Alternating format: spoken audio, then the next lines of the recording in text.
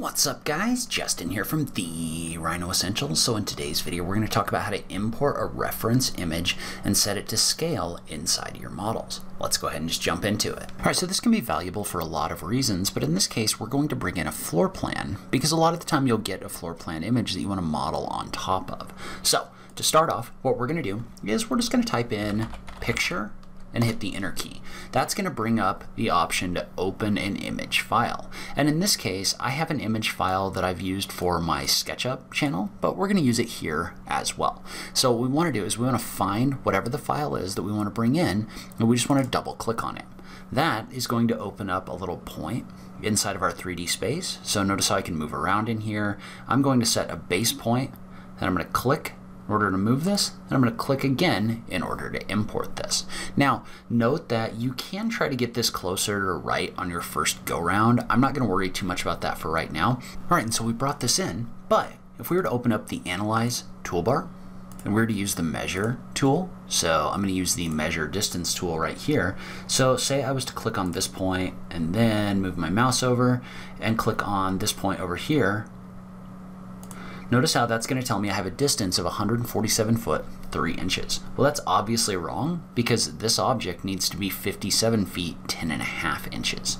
So there's a couple different ways that we can do this now. One of the things that I find helpful is to actually draw a line in here so that I have points to inference to, but you don't have to do this. So what I'm going to do is I'm going to draw a quick line. So I'm just going to find my endpoint. So I'm supposed to be measuring from here to here,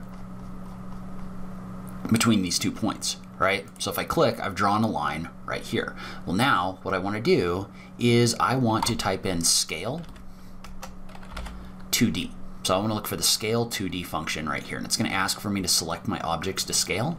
So I'm going to come in here and I'm going to scale both my line and my image right here. You could just select your image, but when we're done, we're going to hit the enter key. Now it's going to ask us for a base point. Well, notice how because I drew this line over here, I can just click on this point and it's really easy to find. And then it's going to ask for my first reference point, which is going to be this point right here. And so what I want to do is I want to type in a value of the length that I want this line to be.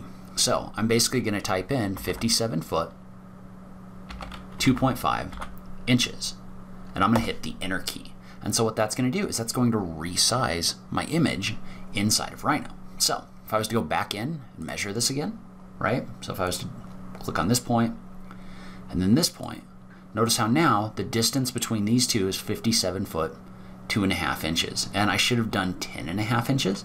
So we'll fix that real quick.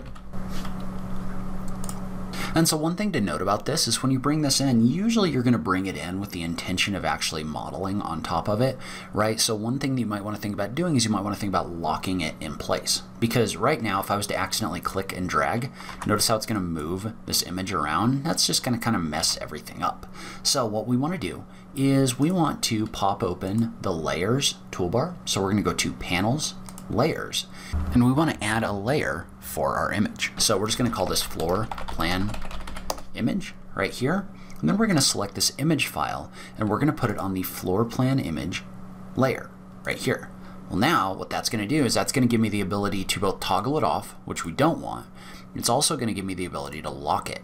And so when I lock this, now if I try to drag on this, it's not going to move around if I accidentally click and hold and drag. So you can use this in order to bring in a reference image and then lock its location so that you can model on top of it inside of Rhino. All right, so leave a comment below. Let me know if you have any questions, anything that isn't working for you. So love having that conversation with you guys. As always, thank you so much for taking the time to watch this, and I will catch you in the next video. Thanks, guys.